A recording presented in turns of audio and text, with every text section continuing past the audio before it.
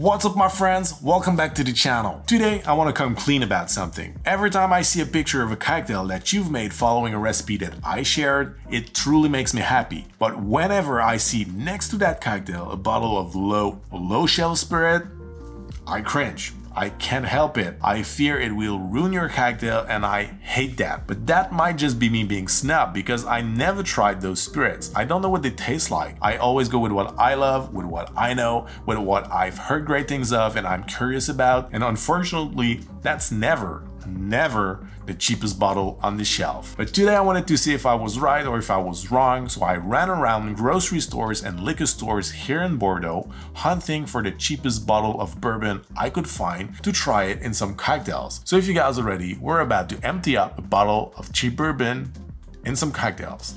Let's go.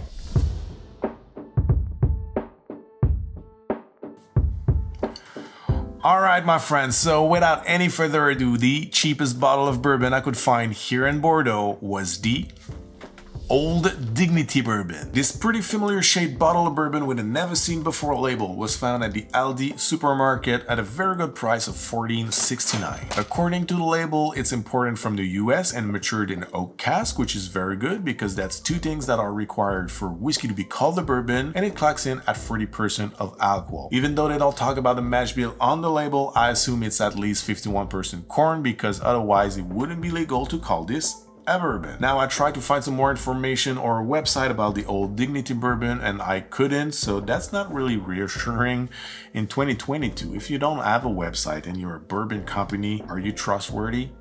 I don't know, but that's the cheapest I could find and that was my goal, so now let's crack it open and see how it tastes like. Let's go. It has a pretty light color, which is probably the sign of a young bourbon, but that doesn't mean bad, so let's give it a try.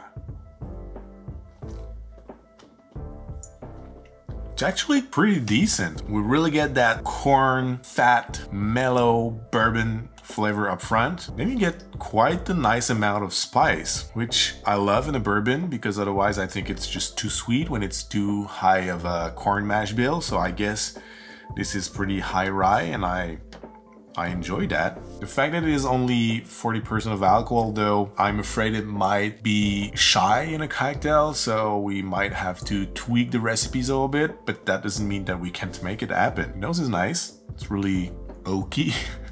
Probably the thing that we hear the most in a bourbon tasting or whiskey tasting. Beautiful oaky nose. This is the thing that we hear all the time, but it's true. There's a nice oaky nose. Kind of like it. My friends, for $14.69, I think we're gonna make some pretty cool cocktails. So now let's go to the bar and let's give this one a try.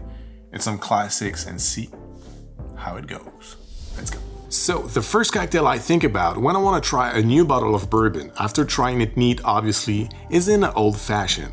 Here I think the flavor spectrum of the bourbon will be pretty good in that cocktail because when I want to use bourbon in an old-fashioned, I try to use something that's quite spicy. By that I mean that it has a high rye mash bill, and here even though I don't know about it, I felt those spices when I sipped on the bourbon, so I think it's gonna be pretty good. There's gonna be one problem though, the ABV is pretty low, so it might feel watered down pretty fast, but by using the right amount of whiskey and the right ingredients, I think we can manage that. So we're gonna up the bourbon a little bit. We're gonna use raw sugar instead of simple syrup, so that way we're gonna limit the dilution to a maximum to achieve the same kind of strength and mouthfeel that we get in a great old-fashioned. So we're gonna start in a mixing glass by adding about 1 bar spoon of raw sugar. And to that we're gonna add 2 to 3 dashes of Angostura bitters. I'm using a dasher bottle, so we're gonna double that amount. And then we're gonna add 2.5 ounces of bourbon. Now here, before adding the ice, we're gonna stir to dissolve all the sugar. I know it's easier when you do that with a splash of soda water before adding the bourbon, but here the goal is to reduce the dilution to a maximum. So we're simply gonna take just a little more time to dilute the sugar without adding more water. Just gonna try to see if the sugar amount is good. It's pretty good for me. I think I could add 1 more dash of Ango. That's good. So now we're gonna fill the mixing glass with ice.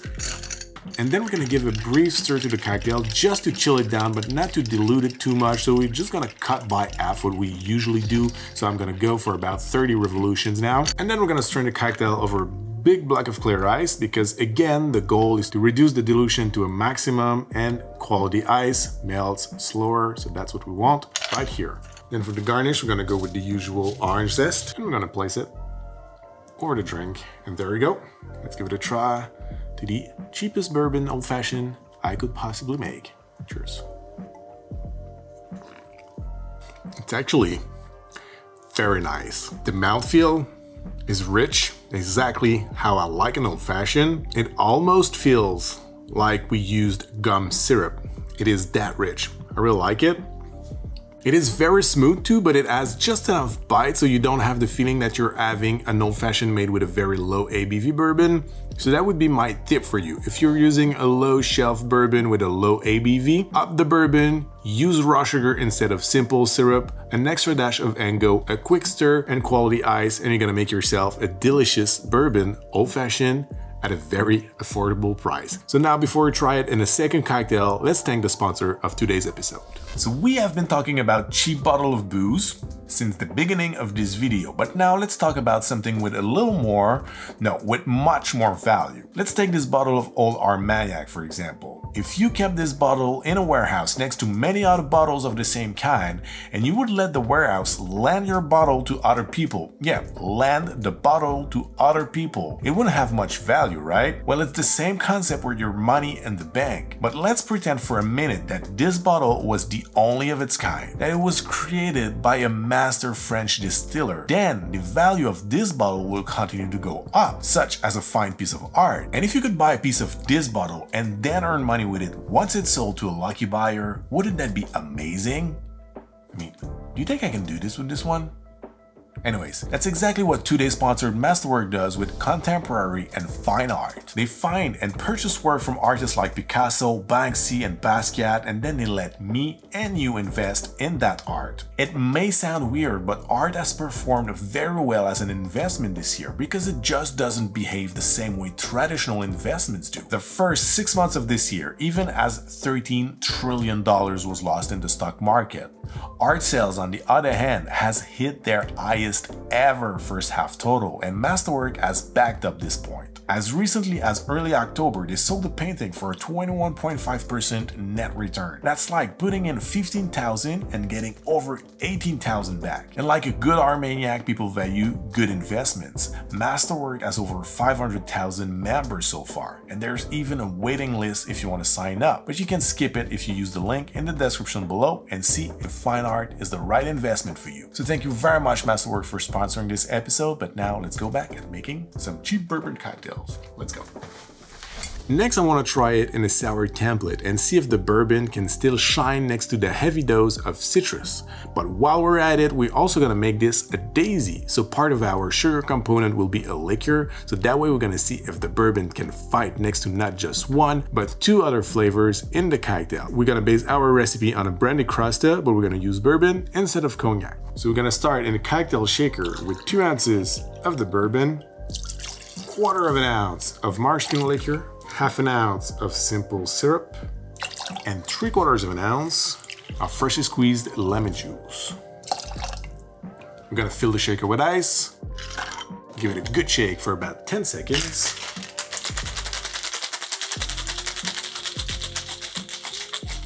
And we're gonna fine strain it in a chilled cocktail coupe.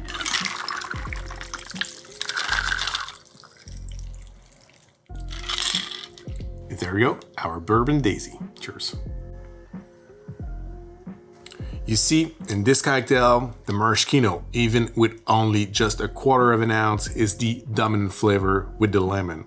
The bourbon is a little bit lost. If I didn't know, I would have a hard time telling you this is a bourbon-based cocktail. I think we should give it a try in a basic sour with no other extra flavor than the lemon. Let's go. 2 ounces of bourbon, 3/4 of lemon juice, and 1/2 ounce of simple syrup. And give it a good shake for about 10 seconds. Once again, fine strain it in a chilled cocktail coupe. And we're gonna leave it as is because I wanna see if it smells like bourbon. Cheers. Yep, already on the nose, now I get the bourbon. It's a little bit thin on the palate, but it's well balanced. That's not usually something I do with sour cocktails, but I think here it could beneficiate of using a gum syrup, just to add a little bit in terms of mouthfeel, because now it's thin. It's slightly watered down because the bourbon is only 40% of alcohol. Once again, this is a problem. In terms of flavor, it is a little bit shy, but it's there because, you know, 40% alcohol means 60% of water, right? Kind of. So we are less flavorful than a bourbon at 50% of alcohol, for example. So in terms of flavor, we are there, but just like we're a little shy. But in terms of texture, mouthfeel, and burn of the alcohol, we are a little bit off. So we could compensate that with a little bit more of texture from the syrup. So by using a gum syrup, we could counterbalance that. And I think it would be very nice. So my tip for you, if you want to use a low shelf bourbon with a low ABV, 2 ounces of bourbon, 3/4 of an ounce of lemon juice, and 1/2 ounce of gum syrup. And that way, I think you're gonna have a pretty decent, cheap bourbon sour. Now let's try it in something that's gonna be pretty challenging for that bourbon, because I feel it's a little weak in terms of flavor, even though it's tasty. Let's try it against some other bold flavors in a stirred down cocktail. Let's try it in a Boulevardier. Good luck, my friend. Old Dignity. 2 ounces of bourbon, and then I'm gonna do 3/4 of an ounce of each other ingredient. So that way we're giving the bourbon some chances to stand out. We're gonna give it kind of a brief stir. Then we're gonna strain this over a big block of ice, again to prevent over diluting the cocktail too fast. Then we're gonna garnish this with some orange oils, and there we go. The cheap Boulevardier. Cheers. This is kind of disappointing. All we get from the bourbon is kind of the vanilla notes, like the vanillin from the aging process. It kind of tastes just like bitter candy. Nope, that doesn't work. And I don't see any ways I could make this better with this bad boy right here. So the Boulevardier is a fail. Maybe if we get rid of the Campari in the equation and we make a bourbon Manhattan. So we're gonna start with 2 ounces of that bourbon, 3/4 of an ounce of sweet vermouth, and 3 healthy dashes of Angostura bitter. Give it a brief stir to chill it down, and again, don't dilute it too much. And we're gonna strain it in a chilled Nicanora. Cheers. That's honestly very boring. And sad. Yeah, that's the word. It is sad. It is a sad cocktail. I kind of wish that I would just realize that my little snobby nose of having just quality spirits all the time was like overrated. As soon as you mix it in cocktails in something that's just a little bit complex, it's gone. It's gone. There's no body, there's no flavor, there's no burn of alcohol. It's just like there's nothing. It's just like you could use vodka and that would be the same thing. That Old Dignity made a pretty decent old fashioned, made a pretty decent sour. But as soon as you incorporate some more layers of flavors, some more complex flavors, some stronger and bolder flavors, that boy is gone. Like it's a shy gentleman.